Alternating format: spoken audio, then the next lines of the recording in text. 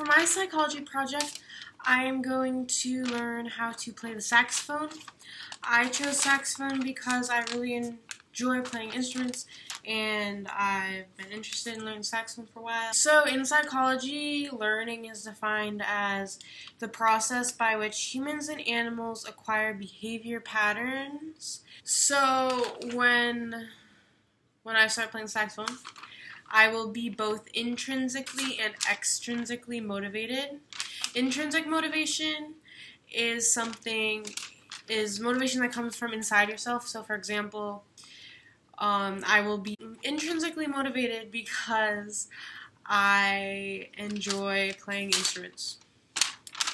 And extrinsic motivation is motivation that comes from outside yourself. So for this project, I am extrinsically motivated to do it because I want a good grade and it's an assigned project, so that's something outside myself that's motivating me to do this. And so something that will be influencing my learning of the saxophone will be positive reinforcers. In terms of learning the saxophone, when I do something right, the tone sounding good and the note being correct will be positive reinforcers that'll cause me to keep playing it correctly.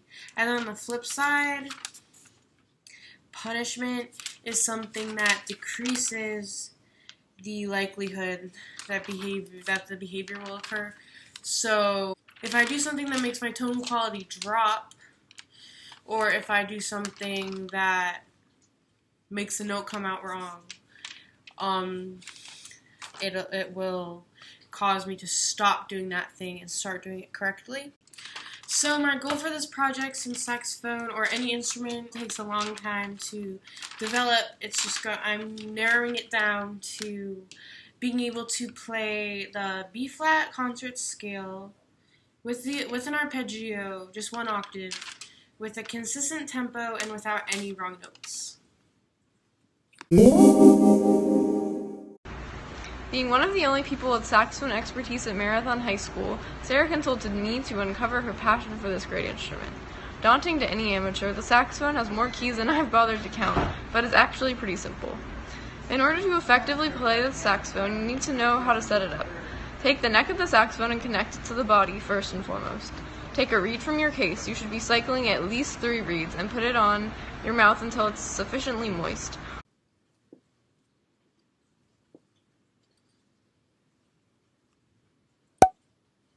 Once this occurs, place the reed on the mouthpiece and fasten them together with the ligature. Any aspiring saxophonist should have cork grease to ensure that the mouthpiece can be lowered enough down on the neck for optimal tuning. Once all parts of the sax are together and your neck strap is hooked on and adjusted to your height, you are ready to play. Embouchure is probably the most important thing about maintaining a good sound and intonation with the rest of the band. With your mouth on the mouthpiece, it should look like you're smiling. Tight-lipped, upturned mouth. Take in some mouthpiece, but not too much. After these steps are taken, you should be ready to play your first note. To play a long tone, say, concert B-flat, blow fast, warm air into the instrument and move your jaw up or down, depending on whether you're sharp or flat. To get separation between notes, pulse the air to play 4 quarter notes instead of 1 whole note, or 8 eighth notes instead of 1 whole note.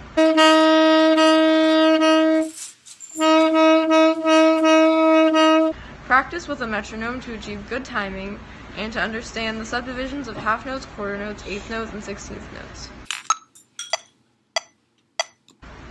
Once these basic fundamentals are mastered, you're ready to learn the notes and fingerings. The E-flat alto saxophone is a transposing instrument, so concert B-flat, or Do, would be G on sax. The concert B-flat scale is therefore played G, A, B, C, D, E, F sharp, G. On the instrument, these fingerings are the top 3 keys for G, the top 2 keys for A, the top key for B, the middle key on the top row for C, the top 3, the bottom 3, and the octave key for D, the top 3 for the bottom 2, and the octave key for E, the top 3, the middle key on the bottom row, and the octave key for F sharp, and the top 3 keys and the octave key for G. Going up the scale, you want to make sure to tongue, and going down the scale, you want to make sure to slur. 1, Once the concert B-flat scale is mastered, you can build upon this skill to learn more notes and scales on the sex.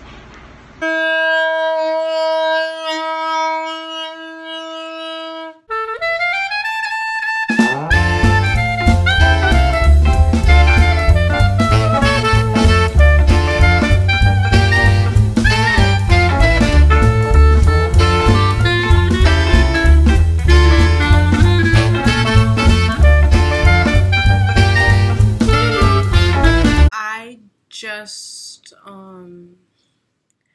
chipped my reed. I don't know how that'll affect my playing, but